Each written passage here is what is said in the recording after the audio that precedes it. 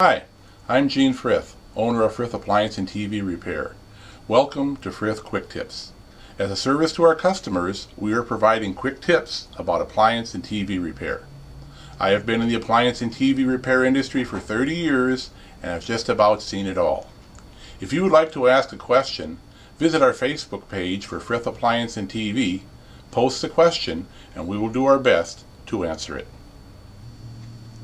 Have you ever wondered what the difference between an LCD TV and an LED TV is? Well, it's not that difficult to understand. I have here an actual LCD or liquid crystal display panel. And as you can see, the panel itself is quite thin. This is actually what makes them so fragile and easy to break, so again, you need to use caution when handling them.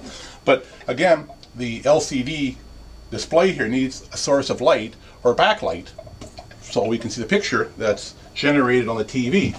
Now, a standard LCD TVs, the ones that first came out, use a fluorescent light for a backlight, such as the one that's up in the ceiling here of my shop. It uses fluorescent lights, and they're, a little smaller, about that in diameter, but they're going to take up so much space. Well, the new LED TVs use light-emitting diodes, which, as you can see, are much smaller. And so instead of having a series of fluorescent lights behind there, you have a bunch of little LEDs, again, which make the design be able to be much thinner because just of the physical size of the LED.